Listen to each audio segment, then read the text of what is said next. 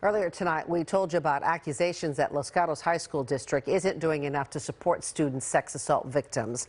Now a family involved in a past tragedy with the district says they're not surprised. Investigative reporter Candice Nguyen is here with part 2 of her investigation.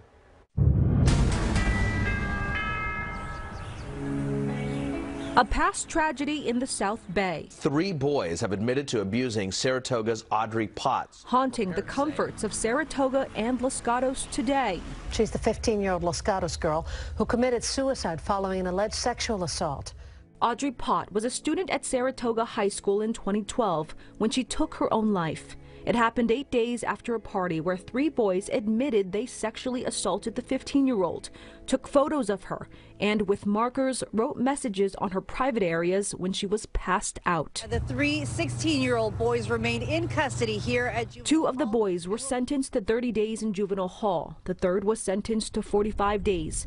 No one was expelled from Saratoga High School. How do you think the school district and the principal handled your daughter's case?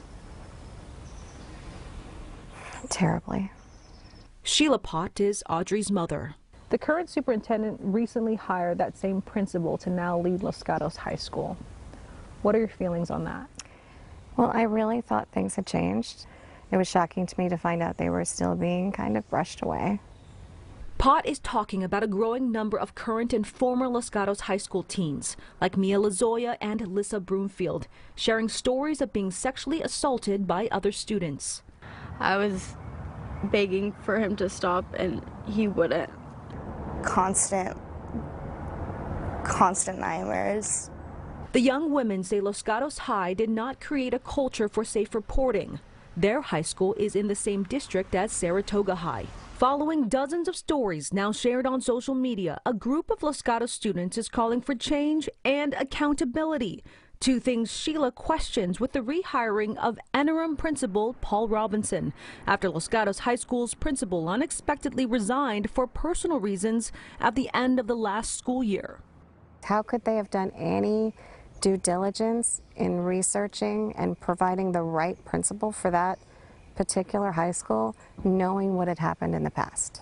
There were serious mistakes that were made. Mike Leninger is a retired San Jose police detective turned private investigator. The Potts family attorney hired him to investigate Audrie's case early on. I believe the school district handled it very poorly. I see reputation being the standard as to what they're going to base their decisions on, how it's going to affect the reputation of the school.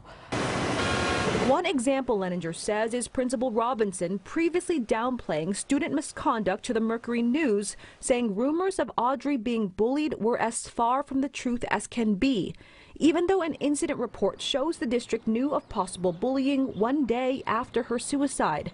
And 3 days later, Robinson sent an email to the superintendent detailing the sexual assault claims, the boys removing the sophomore's top and bra and writing things on her. Our investigative unit reached out to Superintendent Mike Grove multiple times for months. He was not with the district during the Audrie Pott case.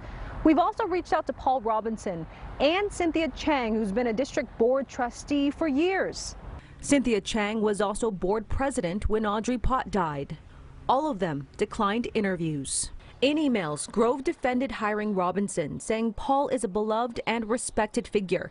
He said the district also expanded counseling services and launched an independent inquiry. He also released this pre-recorded video to parents of their new Title IX coordinator. The truth is that we take the issue of sexual assault and sexual harassment very seriously.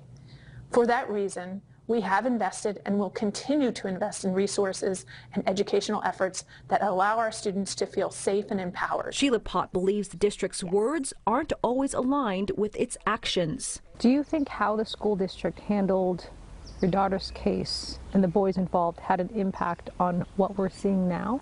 It was a terrible example for the boys to remain on campus. It tells women and girls that they're not equals.